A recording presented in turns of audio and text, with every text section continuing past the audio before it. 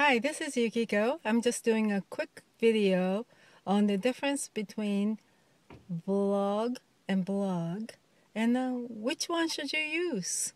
Okay, blog is web blog, and that became popular maybe 15 years ago, and people started to use more and more blog instead of just website, more convenient. Then vlogging started maybe around 2002 or so, still very, very young in its history. And why vlog instead of blog? By the way, if you have a team member who is from an Asian country and English is not their primary language, be sure to always distinguish V and B, a very difficult sound because their native language do not have that. So anyway, blogging is a YouTube video usually, or just a video embedded in a blog site. And what's embedded? How do you do it? Well, we'll talk about that more in different series. We're going to be doing a number of series.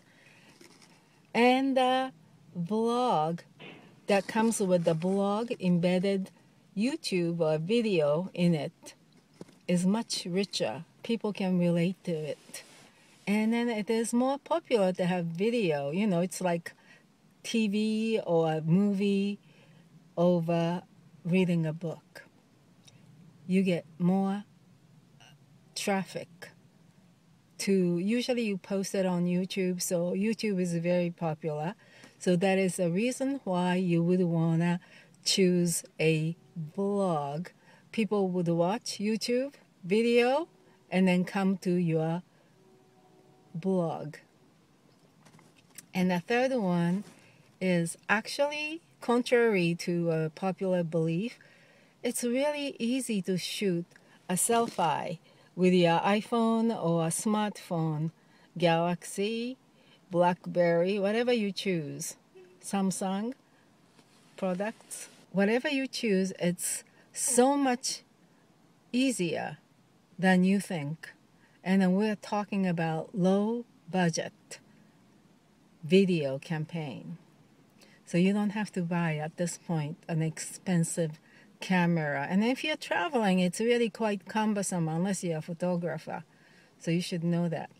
And number 4 is Google's and other search engines love YouTube's videos, and they weigh more heavily toward vlog than a blog. So you get more traffic. People will discover you. And the 5th one is that, you know, people don't want to just go and read. It happens so often to me too. Like I would find a great looking blog, but it's like just, you know, like so long and go on and I don't want to read it. So I said, I'll read it later, and then I can't find the site. So you attract people with a concise, simple video. Unless you're doing a seminar or a webinar, you want to keep it short at first, 2-3 minutes. Just say something really precise and concise where people can come to it.